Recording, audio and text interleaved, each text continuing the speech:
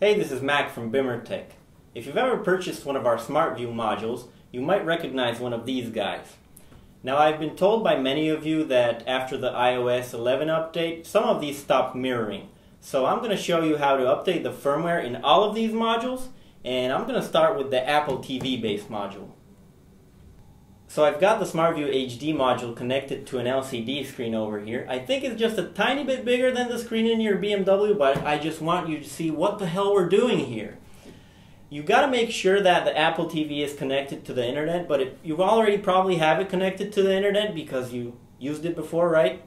So once you have that out of the way, you just need to take the remote and go ahead with the update.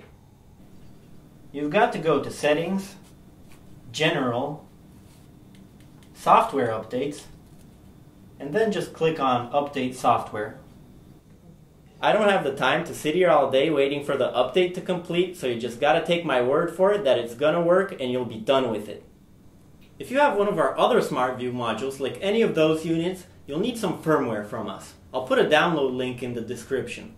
Once you download the firmware, you'll need to load it to a USB stick. You'll have to make sure that the USB stick is formatted to FAT32 file format, and I'll show you how to do that, but you have to remember that formatting a USB stick will erase all the data from it, so make sure to back it up if you have anything important there. If you're a Mac user, you'll need to go to Disk Utility, select the flash drive, press Erase, change the format to MS-DOS FAT, and change this thing, whatever it is, to GUID partition map, and press Erase.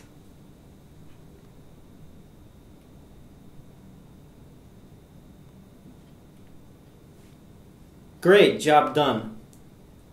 Now all you need to do is go to Downloads and copy the firmware file onto the USB stick. You'll need to make sure the name is install.img, exactly like in the download link underneath this video. Now you can safely eject the USB drive.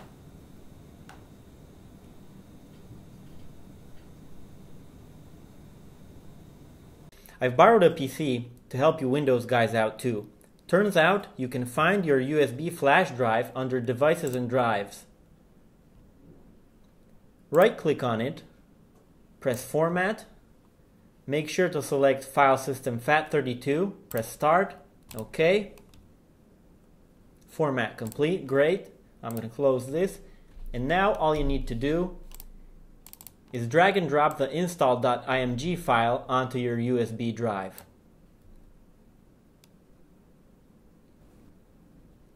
Once that's done, you can safely eject the USB drive. Once you have access to the module, all you need to do is plug in the USB drive and wait for the update to complete automatically. The whole process will take about 3 to 4 minutes, so I'm going to speed it up for you.